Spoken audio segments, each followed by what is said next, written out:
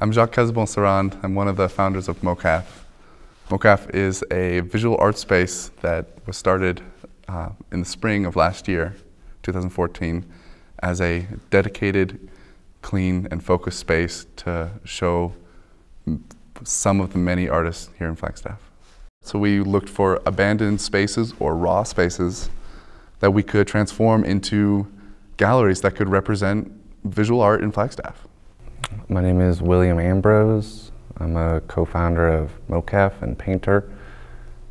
What being nominated for a Viola means for MOCAF is hopefully more people will be aware of us and come out to our openings, wherever they might take place, because it could be anywhere. It's an honor to be recognized and nominated for a Viola, because that means that, we can go forward. Like, there's more to come.